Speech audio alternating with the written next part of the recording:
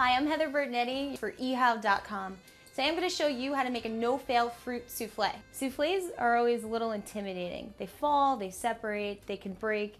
Everybody says don't open up the oven because the souffle is going to fall. I guarantee you by the time we finish this segment, you will not go wrong with this souffle and it will not fall. I promise you.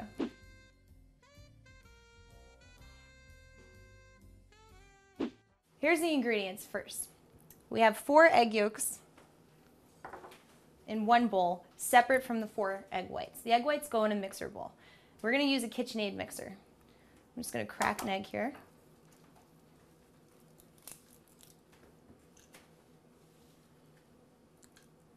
We'll put the yolk in this bowl. A little trick, if you ever get yolks in your egg whites, you never want to start with dirty egg whites. So if you happen to have any yolk fall into the whites, an easy way to get it out is to use the other shell. See, the buoyancy of whites are always lighter than the yolk, and the yolk will always fall to the bottom. So if you use the other half of the shell, you can kind of scoop and fish out the yolk. And we'll put it in the yolk bowl.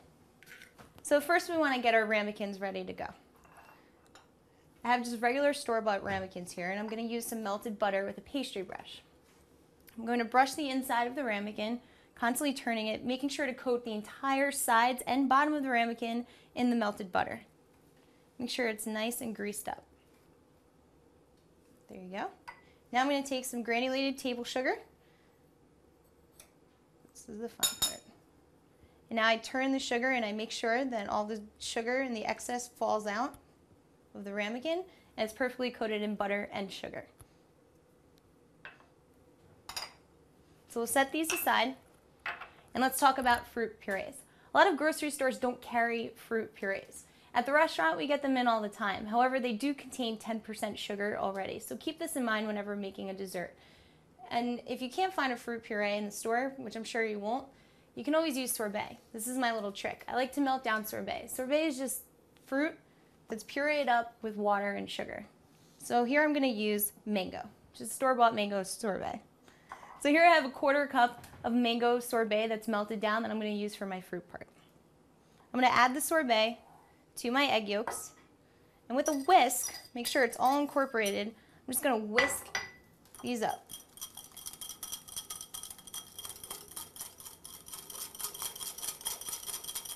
Just like that, okay?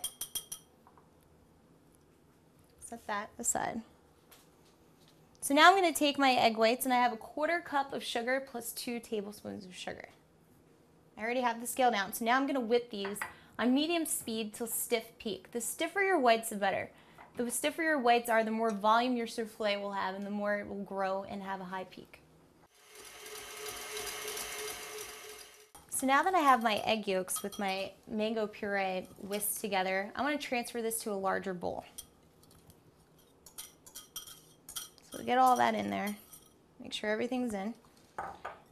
Now I have my egg whites and I whipped to stiff peak. The way you can tell that egg whites are whipped to a stiff peak is if you take a spatula and then you hold it upside down and it doesn't fall, you're at stiff peak. Remember, the stiffer your egg whites are, the higher your souffle will rise, so you can't go wrong with beating them very well.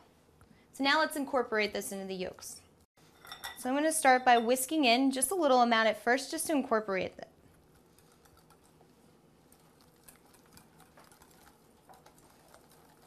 It's going to seem a little lumpy at first, but I guarantee you it'll take.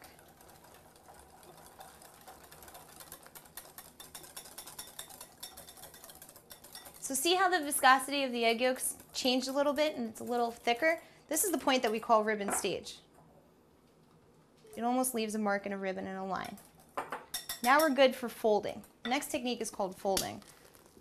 We'll take another little bit and with the whisk, start from the center and fold out. You want to make sure it's as airy as possible.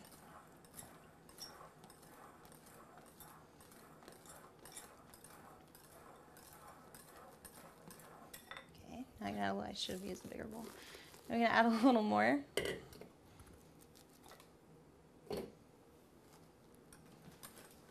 So see how it's almost mousse-like?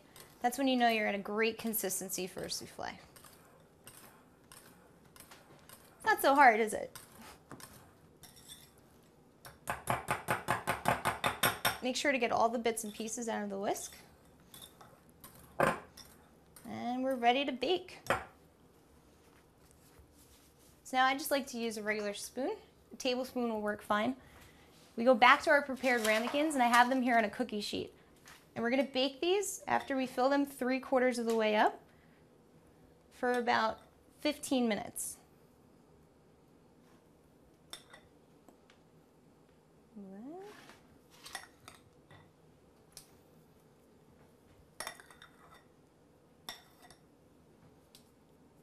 As soon as these soufflés are in the ramekins, we want to get them in the oven. If they sit out for too long, you risk the meringue dying and falling, and then you won't have a nice full soufflé. The temperature that I'm going to bake these at is 375 for about 15 to 20 minutes. We'll check them and keep an eye on them. Let's put these in the oven. Okay. So whenever I finish a soufflé, I like to use tongs. Do not touch the side of the ramekin because you'll burn yourself. Put it on my plate. And I like to top it off with a little sifted powdered sugar. That's a mango soufflé. I'm Heather Bertinetti for ehow.com.